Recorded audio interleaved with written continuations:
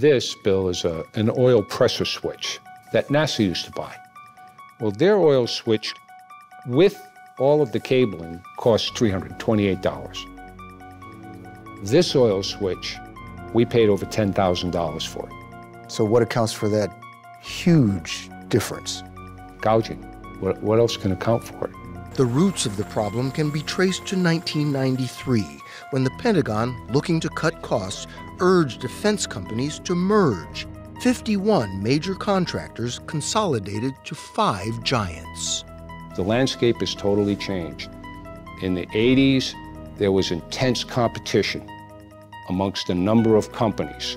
And so the government had choices. They had leverage.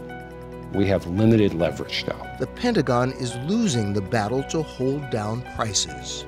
So explain to me, why can't the Department of Defense just step up to TransDigm and say, no, we're not going to pay that? Because we don't have another source for a lot of the spares that they provide right now. They are the literally only game in town in order to make an aircraft fly. So we're at their mercy. Does that make sense to any of you? No, it is very concerning to me. Contractors see that they can do this. They are the ones that hold the power. So it's not really a true capitalistic market because one company is telling you what's going to happen. So if it's not a capitalistic system, what is it? It's a monopoly. Monopoly. 快来订阅通识，按旁边小铃铛给我们点赞和分享哦！如果有什么想说的，也欢迎在下面多多留言。